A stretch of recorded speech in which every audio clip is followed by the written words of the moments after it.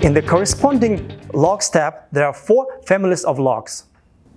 The first one is General Log, which provides information about the life of the actuator, starting from its manufacturing date.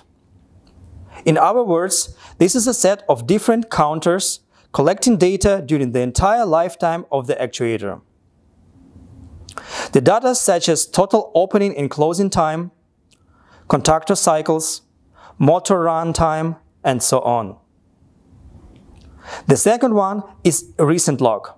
Basically, the same set of data is collected starting from the date set by the user. This can be very helpful and widely used in planning a maintenance program. The remaining 2 logs in this category are for just covered alarms and warnings. XTE3000 can record 64 alarms and 64 warning events, which in its turn DCMlink will display in very simple and clear format showing date, time, and description.